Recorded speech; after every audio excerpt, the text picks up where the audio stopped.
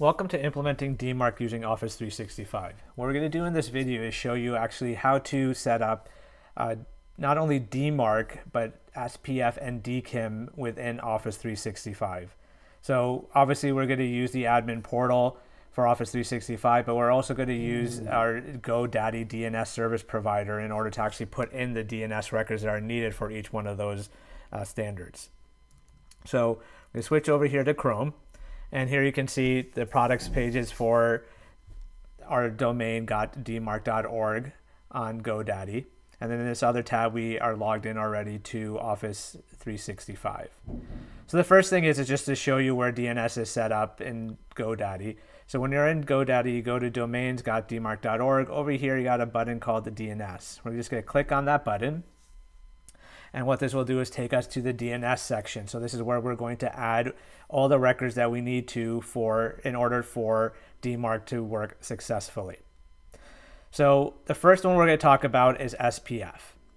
So the nice thing about Office 365 is that when you're first setting this up and you're setting up your domain, you have the option to allow Office 365 to create DNS records for you.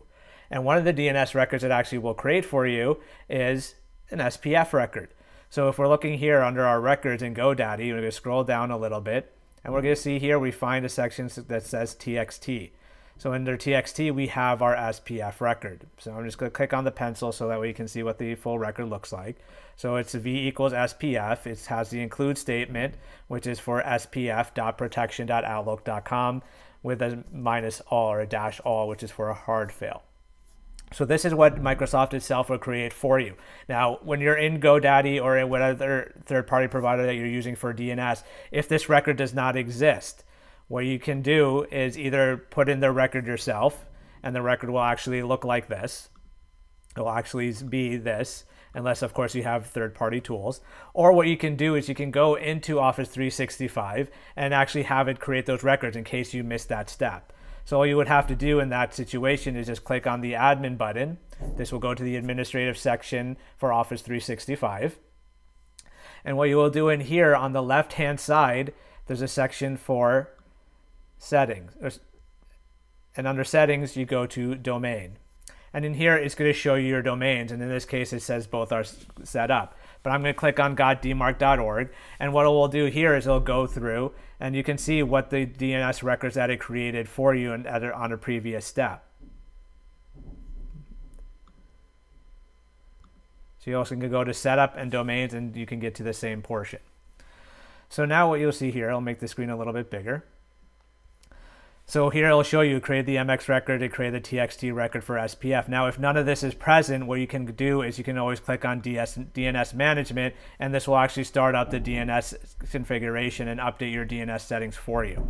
So it is recommended that during the setup process to add the DNS records for you. If not, go ahead and just go through this step, and it will go ahead and create those records for you and implement them as well.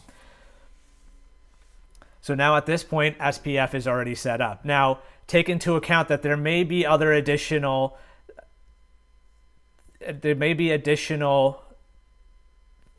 third-party providers that you're using for sending mail. So if you're using things like Salesforce or MailChimp and other types of customer relationship management databases or other third-party vendors, you do need to add them into here as you go along. If you're not sure of them, you could always add them later if you choose to. But for now, in this case for demark.org, we're only using outlook.com. We're not using any third-party providers, so I'm going to leave it as it is. Now the next step is, going back to Office 365, is to set up the DNS records for DKIM. Now this is a little bit different, and it is quite unique in the way Office 365 does it. It actually is a very good way. It's a very more secure way in which Microsoft Office 365 will actually handle the DKIM keys for you. So this way you don't have to worry about the private keys and the public keys, storing them in the right location and so on. You just have to add the correct DNS record, which they will provide to you. So where do we find out and where do we set up DKIM? The way you will do this here is we're back in the admin center for Office 365. You're going to go down here in the admin center section. Now, of course, this is only going to work as long as you have Business Premium or higher, because you have to make sure you have to be using the mail portion of Office 365. in order to set this up. So because under Admin Center, you'll see a section for Exchange, because that's the online email server that is applied to you. So you click on Exchange, this will open up another window. And in this window, there's going to be a section called Protection. So you see here on the left-hand side, you also see in the middle on the dashboard. Under Protection, right at the bottom, you're going to see DKIM. And that's your domain key identifiable mail. Click on DKIM, it gives you a little bit of information on it. So now by default, the way it will work is that gotdmark.onmicrosoft.com is the default domain, and that will always be the domain that's being used. And this is enabled by default for you. So you can disable it, but it's best just to leave it enabled in case there are some issues you may run into, because it will sign using this key by default. But the problem with this is if you leave this alone, anything that's being sent by gotdmark.org is going to be signed by using the gotdmark.onmicrosoft.com domain. There's a problem there because they're not aligned. The DKIM key needs to match. So when DMARC were to look at this, it's going to say, well, this is not aligned, so there's a problem that's going on with this. So what you need to do is click on your actually primary domain, so in this case, gotdmark.org, and you need to enable DKIM signatures here. So problem is though, in order for this to work, you do actually have to set up the DNS records first, and then you can enable it. But the reason I'm showing you by this way here is because if you're not sure what to add, what you can do is you can click on Enable. It's going to go out and look to see if the record exists. If not, it will tell you what the record should look like. So if you look here, it's going to say CNAME record does not exist for this config. Please publish the following two CNAME records first. Selector 1-gotdmark-org _ domain key .gotdmark.onmicrosoft.com, and actually is giving you a second one as well. So you do need to set up both of these in order for this to work. So this way now you know what the value is going to be when you set up this record. So now the other unique part is that since they handle the private key and public keys for you, they're providing you with a CNAME instead of a TXT record. So this way the CNAME is going to be a pointer to a domain where the public key actually resides in this case. And so this way you don't even know what the public key looks like, you don't know what the private key looks like, you just have this record for people to point to. So we're going to go over here into Domain Manager, and we're going to create the two keys. So we'll click on Add. The type is going to be CNAME. Now for the host. Now this is important as well because the host is going to be something specific, and it has to match what is being actually used within Microsoft Exchange.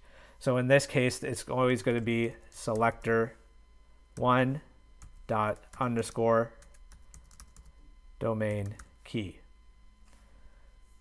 And the reason for this is this is now what you're calling the host, and this is a way that when people are looking for it, they know what to look for in terms of DKIM. And then this is going to point to, and that's going to be the value that they provide here. So you can't copy and paste, so you may have to go back and forth just to check to see that you're typing it in correctly. So in this case, it's going to be selector 1 - gotdmark-org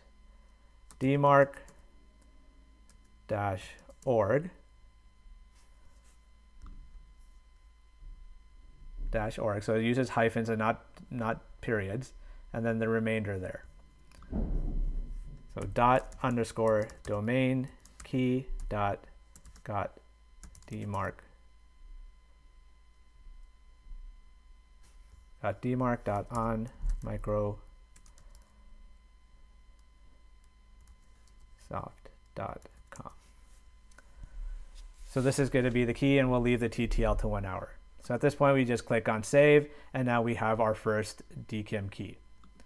So just to confirm, we go back here, make sure that it's pointing to the right location. So selector -gotdmark-org _ domain keys, domain key .gotdmark.onmicrosoft.com. Go back here, double check, selector 1 -gotdmark-org _ domain key .gotdmark.onmicrosoft.com. So the nice thing also about Microsoft is that it gives you two keys to work with. So that way, in case something were to happen with the first one, you do have the second one that you can use. So I'm just going to go ahead and cancel this, and then we're going to create the second one. So again, you just click on Add, select the type as CNAME. this one is now going to be called selector2 dot underscore domain key, and this is going to point to selector2 dash got DMARC dash org dot underscore domain key dot got DMARC dot on Microsoft.com. And we'll also leave this for 1 hour. So now at this point we have our two DKIM keys in place. And now what we can do is we can go back to our DKIM tab and enable DKIM. Now, before I click enable, just take into account that this may take some time to actually enable. Some cases it is instantaneous. In some cases it may take a few hours before you can click on the enable button in order to do it. So just keep tabs on this if it doesn't do it immediately, and don't worry about it. Just make sure that the record is set up correctly and everything is fine, and then maybe give it like maybe an hour or so in order to enable it. So as you can see in this case here, it didn't go in. So we'll just hold off on it and I'll check back in it in a bit. So now then the final stage is to implement DMARC. So now with DMARC, you don't need to do anything on Office 365 in order to enable DMARC or set up DMARC. By default, it does do a check for you. So any incoming message from other organizations, it will check those messages to determine if there's a DMARC setting or capability settings on those messages. If so, it will go back and check the sending organization's DNS to determine what to do with the message if it passes or fails any of the authentication checks. So in this case now we need to set up DMARC for our organization, in this case gotdmarc.org. So we're going to go back to Domain Manager and we're going to add another DNS record. And this DNS record is going to be a TXT record. So DMARC is always going to be a TXT record. There's no option about that. It's always going to be that regardless of whom you're using. Now the host will always be _DMARC. It always has to be _DMARC. There is no option. You can't leave out the underscore, and it has to be all lowercase DMARC. And the reason for this is because this is what you're calling the actual name of the record. So in actuality, it'll end up being _DMARC dot _DMARC dot got DMARC.org. And it will automatically add a portion of it to this. Now the text values, this is where we're going to go ahead and then add this in. So the value here, always start with the version. So version equals DMARC1. That will always be the version. There is no reports of any additional versions coming out at any point in time or anytime soon. So that is our version number, DMARC equals 1. The next I'm going to put in P equals. So what P equals means is this is the policy that you're applying to your DMARC and any messages that, how to handle those messages if it were to pass or fail. So in this case, the recommendation is always to start off with none. So I'm going to start off with none in this case, just to see what's going on with these messages. Is it actually being used? Is it not being used? What are the defaults to it? And then in case if I need to make any adjustments to say the SPF record or the DKIM keys, then I can do so when it's time to do this. So always start off with P equals none, just to make sure that everything is set up correctly. The next value that I'm going to add is the mail. So RUA equals. So RUA is going to say that I want to receive aggregate reports for this domain. So this way, those aggregate reports are what's going to tell you what exactly is going on within those, with each of those messages that are being sent from this domain or or if any other servers are using this domain. So I'm going to send this to asmirza@dmarc. Oops, sorry. Got DMARC.org. It's actually RUA equals mail2 asmirza@. The mail2 is important. That needs to be there. If you have multiple addresses, you just add a comma and mail2 : and add the next email address. So in this case, there's only going to be one. So I'm going to end there and add the semicolon. I'm also going to look for forensic reports because the forensic reports can give me a little bit more detail for any failed messages to determine, okay, why could the message have failed or what particular messages have failed. Now, when it comes to forensic reports, which is RUF, you may not get forensic reports from every single recipient system. And that's mainly due to privacy concerns. So you will definitely get the aggregate reports from majority of those recipient servers, but the RUF, the forensic reports, you may not get too many of those. You may get very few. Depends on the location and the servers. So then again, I'm going to send it to the same location, and you have to do mail to : and I'm going to send it to this address. Now, if you're looking to send it to a different address, you can do so, but there has to be additional configuration and additional records must be created in order to be able to send those reports to those locations. So the receiving side, where the recipient side of those reports are, they need to make additional steps in order to do so, in order to get this. So really, this is all you have to have in order to set up DMARC. I'm going to take it a little bit further, because I'm going to say that, well, while we're working on our top level domain and making sure that everything is accurate, I know for gotdmarc.org, there is absolutely no subdomains whatsoever. So I don't want somebody coming in and, while I'm fixing the top level domain gotdmarc.org, to go ahead and try to spoof a sub-level domain. So a sub-level domain could be something like sales.gotdmarc.org or hr.gotdmarc.org. So what I'm going to do is add this tag here, which is SP equals. So that's subdomain policy. And in this case, I'm going to put reject, because I know there is none. Now, if you're not sure, you can leave out the SP tag, and the top level tag, the P equals, will actually also handle your subdomains as well. But in this case, since I know there aren't any, I'm going to add the SP equals reject. And then additionally, I'm also going to add in the tag RI, which is the time that the report should be sent. By default, if you leave this out, it is going to be every 24 hours, which is 84,600 seconds. So I'm just going to put that in there just to dictate it. There are additional options, but they're not really required. So in this case, I'm going to leave this as it is, and I'm going to go ahead and click save. And now I have my DMARC policy in place. So as you can see here, within a few minutes, we have our SPF record, we have our 2 DKIM keys that we need, and we have our DMARC record in place. I'm just going to go back here to DKIM, click on enable, and hopefully it'll work. And there you go. Now DKIM is now enabled at this point. So as you can see, you may need to give it a couple of minutes, and sometimes you may have to give it the full hour in order to allow for DNS to propagate. So now we have everything set up. In this is for everything, and now DMARC is set up to none, and then the more I use, more mails and messages that I sent out, I should get a report within 24 hours of implementation of the DMARC record. So it may take a little bit longer than 24 hours, but you should get at least within 24 hours start getting reports. Now, just take into account a few things. There's going to be additional resources that we'll make available to you, because there might be situations where the DKIM options may not be available to you to either enable or disable it. If you go to our site, dmarc.globalcyberalliance.org, under the resources section, we'll provide a page there that will give you some tips and tricks in order to get DKIM enabled, if in case it doesn't show up here, or even to force it to be enabled, because you do need to have a Windows system with PowerShell in order to get that enabled and in order to make it present.